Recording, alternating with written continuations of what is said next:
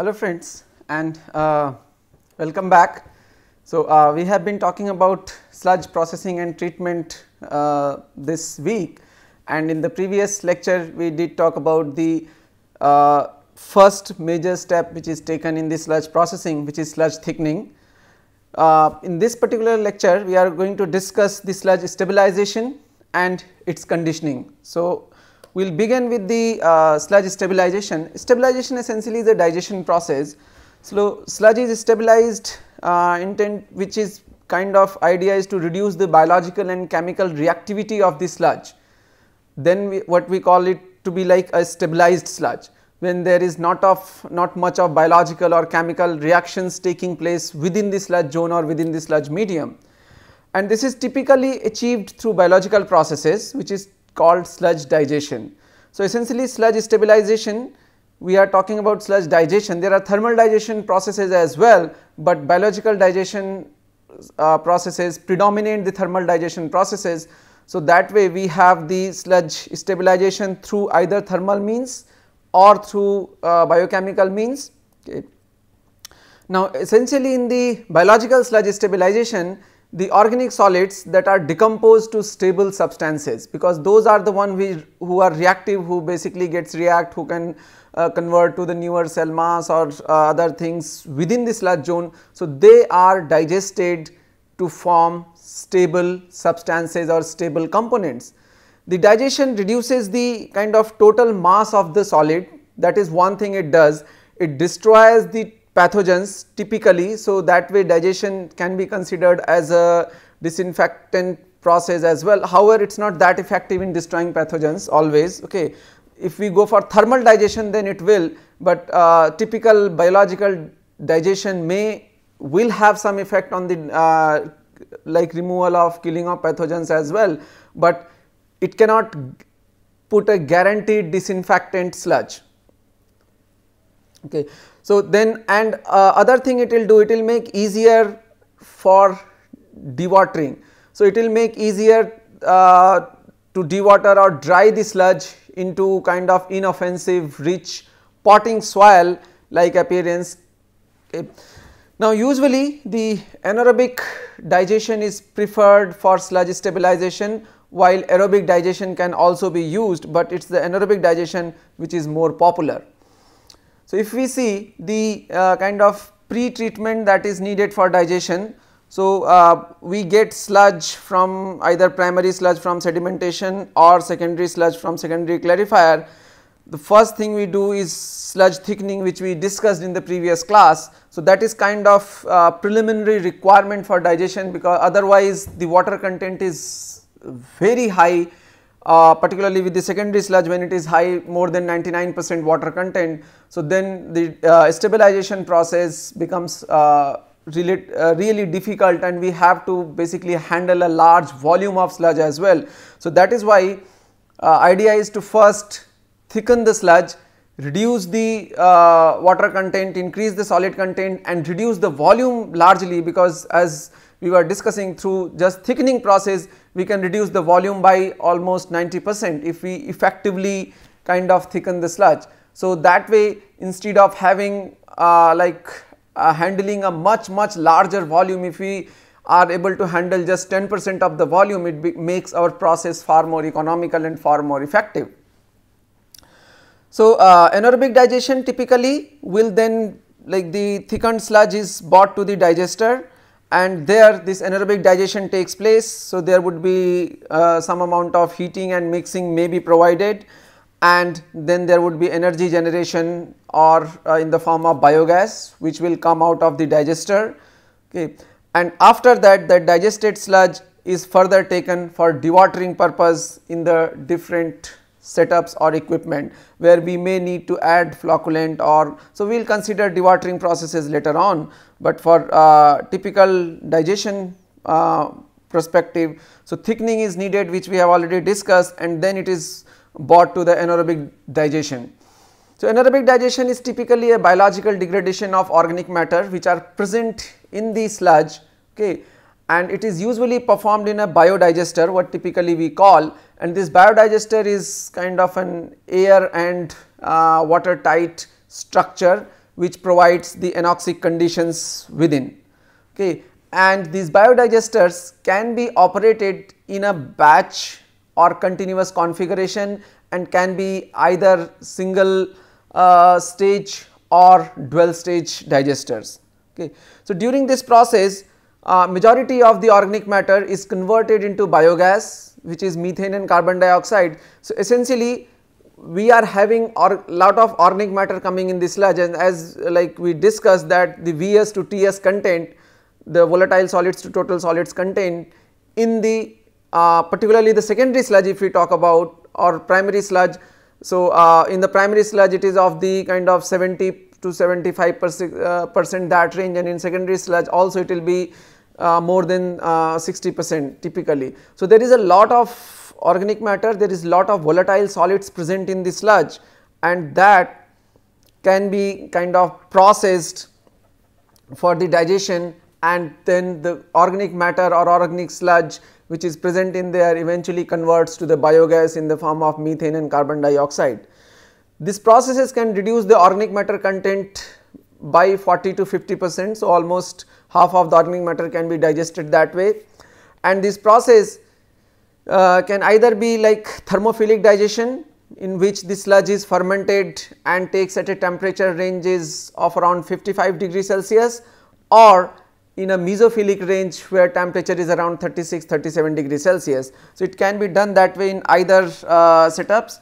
A typical digester will basically have a mixing zone, a sludge zone, then fluid zone that way. So, if you essentially see, it is a prototype of any typical anaerobic processes will be of the anaerobic typical reactions which we discussed earlier. So, there will be hydrolysis and acetogenesis taking place, there is acetogenesis taking place, there is methanogenesis, and then there is overall reaction which can take place. So, the idea of like the anaerobic digestion of the sludge is to first break down the again the larger chain compound carbohydrate protein to this short chain organic acids, and then convert these to acetic acid through acetogenesis process. Then methanogenesis will convert these to methane and carbon dioxide, okay, and then there are some other trace elements. That is how the digestion takes place.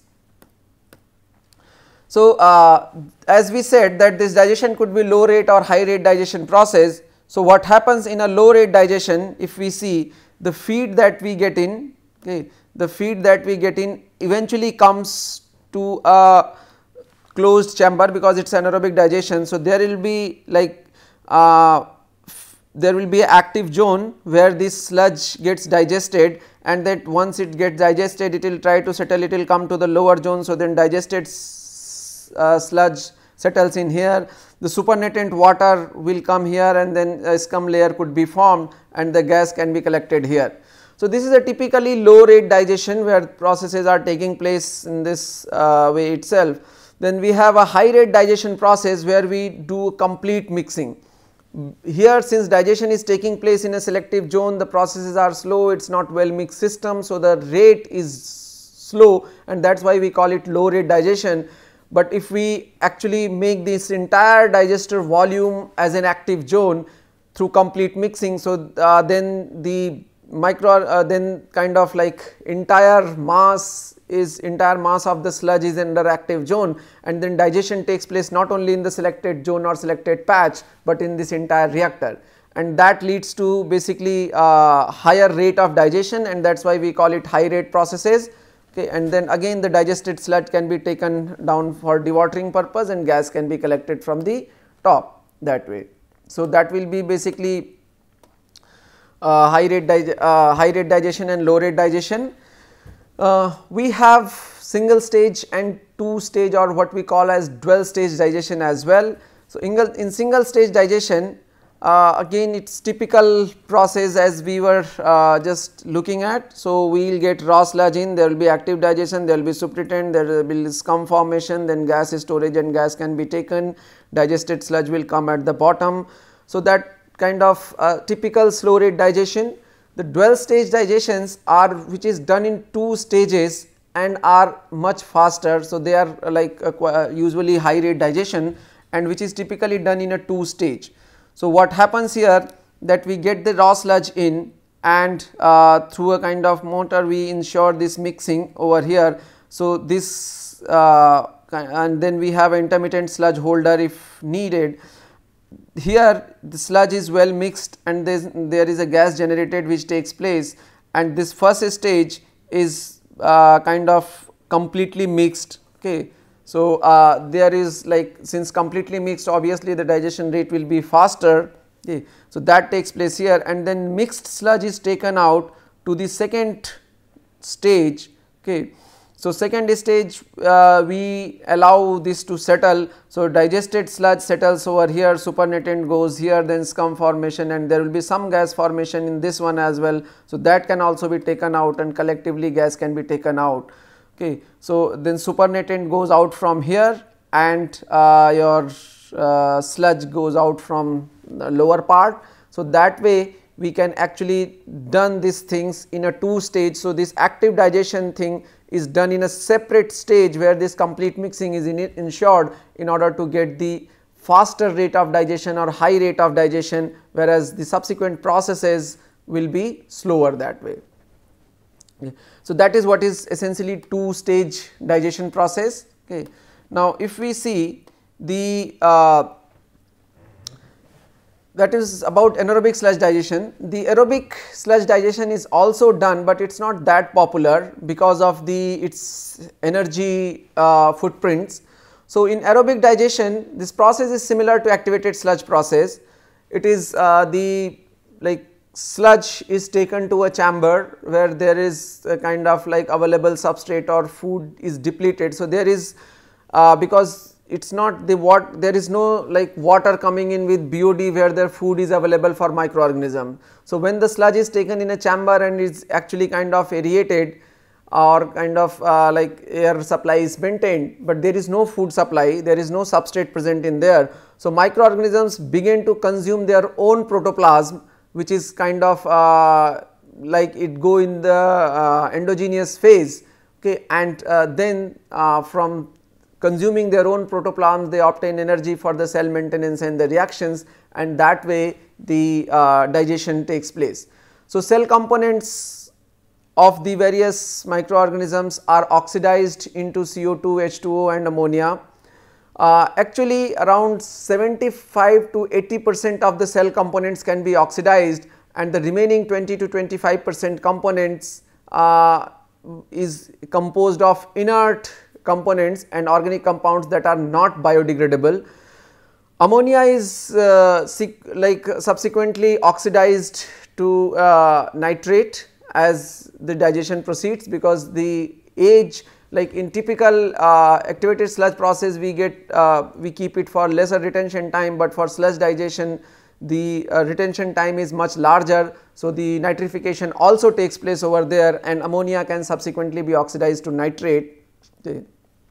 And even the non biodegradable volatile suspended solids may come as an end product because they are not getting degraded or decomposed in there.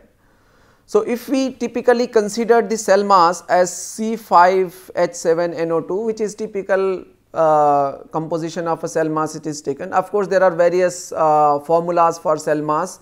We have a much larger formula where there is phosphorus and those kind of things are also involved, but conventional or the more common formula with nitrogen, hydrogen, carbon and oxygen is considered at C5H7NO2 for biomass. So, if we take this as a kind of biomass or cell mass, okay, which is aerobically digested, so major processes that will happen. So, this will get oxidized first and will convert to CO2 and this particular compound, okay, ammonium bicarbonate that way, and then the nitrification will convert this ammonia to nitrate. Then this overall equation with complete nitrification will be this reacting with the O2, we can join this. So, we get CO2, we get H2O and we get HNO3.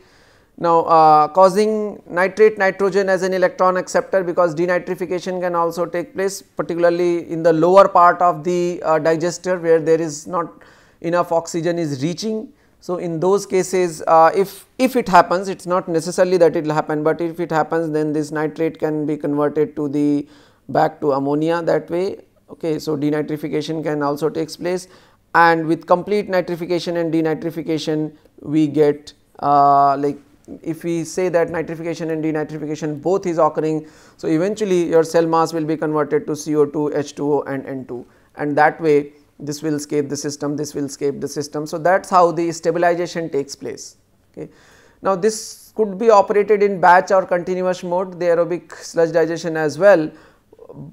However, it is not very common due to this energy cost, because there is high degree of energy cost associated with the anaerobic sludge digestion processes, and that makes it kind of difficult to bear the cost of the aerobic digestion by the various wastewater treatment facilities, particularly in the like developing world nations. So, that is why this is not that popular. Okay. And anaerobic decomposition is far more popular, as the typical anaerobic processes can actually lead to the production of biogas as well, which can make the digestion process self sustainable, or can be used for, like if you are able to produce biogas or energy in the form of that. So, you can utilize that energy at the plant site itself. Okay.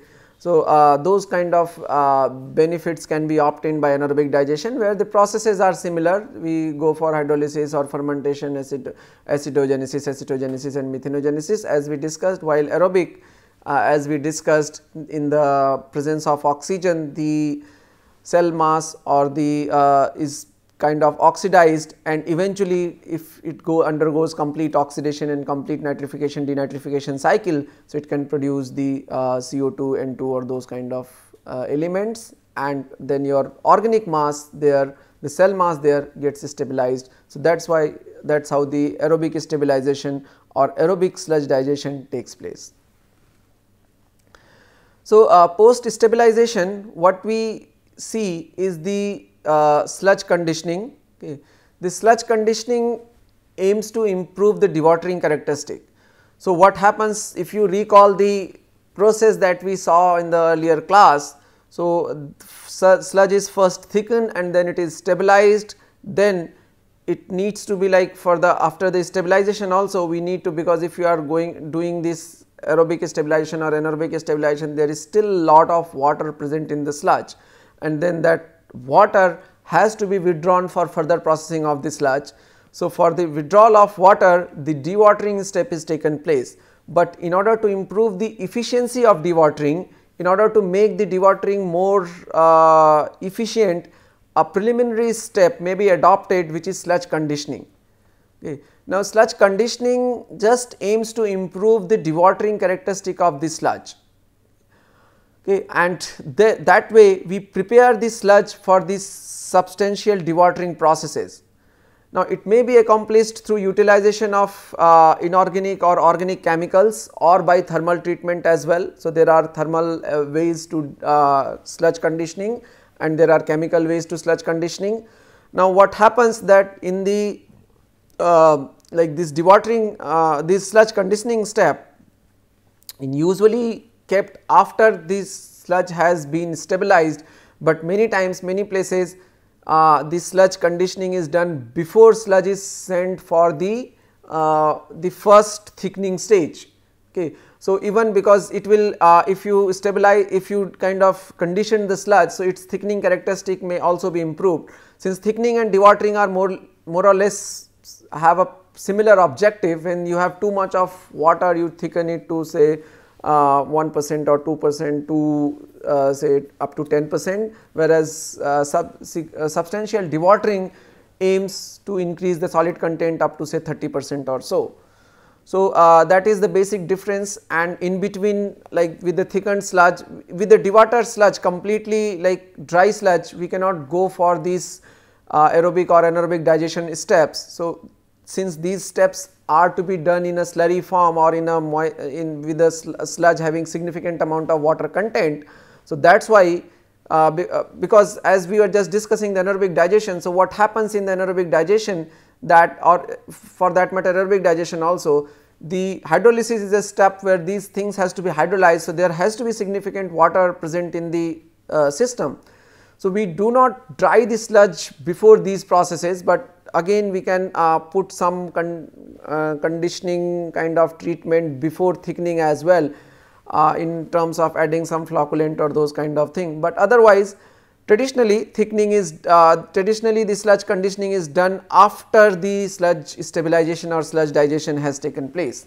So, in conditioning, as we are saying that there are approaches we can accomplish it with the utilization of the inorganic or organic chemicals or by thermal treatments.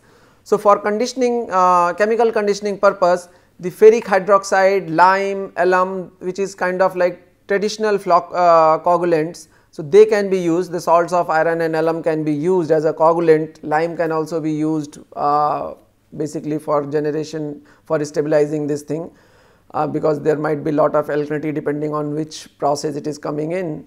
So, then there is like various organic polymers can also be used, okay, which could be like cationic, anionic or non-ionic polymers. They can also be used to flocculate the sludge, and the doses that are needed for these chemicals when we go for chemical conditioning. So, let us say we want to figure out how much dose is to be given of ferric chloride or for alum or for the organic polymer that we have will depend on several factors, and prime of them is the characteristic of the sludge.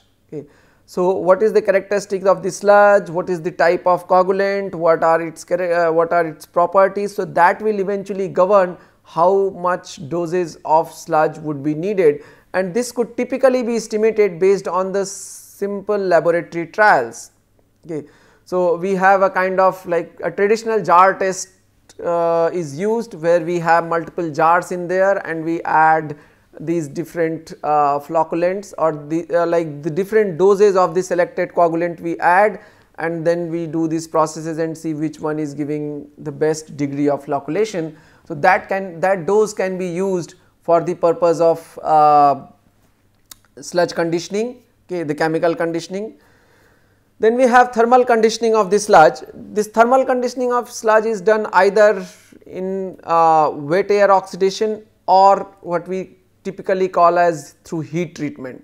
So, there are two approaches, out of which heat treatment is far more popular as opposed to the wet air oxidation. So, wet air oxidation is typically done at much higher temperature. The temperature ranges some 230 to 290 degrees Celsius and at much elevated pressure also. So, up to 8 like mega Newton per meter square pressure. So, this range of the pressure and temperature is needed for wet air oxidation, and what essentially happens that in this oxidation process the solids or the whatever organics are present in there, they are reduced to kind of ash. So, it is a wet incineration kind of thing, because we are doing at much elevated temperature and much higher pressure as well. The traditional heat treatment is done at 170 to 200 degrees Celsius range typically, at times even lower. So, at times we can do it at around 150 degrees Celsius. So, it is done at a lower temperature and 1 to 2 mega Newton per meter square pressure, and what this does, this traditional heat treatment will actually coagulate the solids, break down the gel structure, and that way it kind of let the water settle out or squeeze out of the solids, and that way improves the dewaterability of the sludge. Okay. And it is more widely used, more commonly used as opposed to the wet air oxidation, which is a quite energy intensive process, because we have to do it at a much elevated temperature and much higher pressure also. So, this thermal treatment kind of produces more readily dewaterable sludge than chemical conditioning. Okay, it is far more effective than chemical conditioning methods, but at the same time the cost is also much higher. In addition, it provides effective disinfection of the sludge, because when we do it, when we try to sort of condition the sludge at higher temperature, at elevated temperature, so bacteria or microorganisms or pathogens cannot sustain those high temperature, cannot sustain like that high temperature when it is the sludge is under stabilization process. So, they will also get killed, and that way we get quite effective disinfection of this sludge through this process. Okay. The heat treatment can also be used not only for conditioning, but as we are suggesting for stabilization also, because it like as we are saying that it breaks down the organic matter as well. So that way it can actually kind of stabilizes the sludge also, and can be like the conditioning and stabilization can be achieved in a same setup in that case.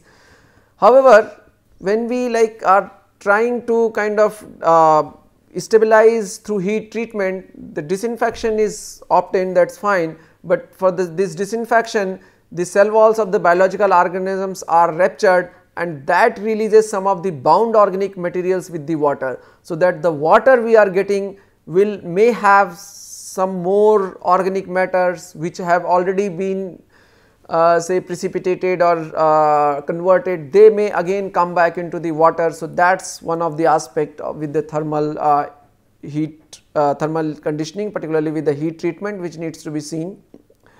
And it is usually applicable to biological sludge that may be difficult to stabilize or condition by typical chemical measures or chemical means, and that is why it is preferred for biological sludge even after its higher cost, whereas chemical sludge chemical stabilization can take place at a much lower cost that way.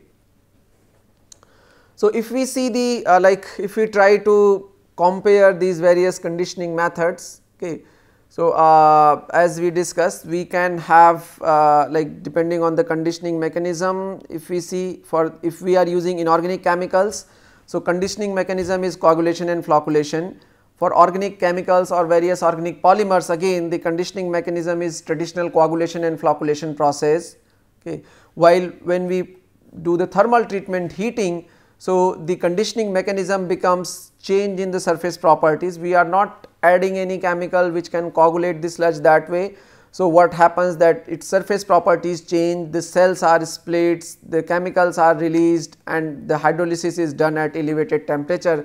So that is what leads to the conditioning of the sludge. If we see the effect of the allowable solid loads, so this allows loading increase, this also allows loading increase, and this significant loading increase is allowed. Supernatant flow, if we see, so the increased solid capture, there will be also increased solid capture. Here there is significant increases in the color, suspended solids, filtered BOD means soluble BOD, because we are causing hydrolysis of various recalcitrant or the cell system. So that can be there, ammonia, COD, those kind of thing can come actually in the supernatant. If we see the effect on human resources, small effect, whereas this required skilled personnel and a consistent maintenance schedule for the heat treatment or thermal stabilization, thermal conditioning. And if we see the sludge mass, so here there is kind of like significant increase in the sludge mass, not much effect, and here the reduced existing mass and maybe increase the mass through the recirculation. So that is what happens within the reactor when we are within the system, when we are trying to condition the when we are trying to do the sludge conditioning. So that way the sludge is conditioned, and once the sludge is conditioned, then after that what as a next step we go.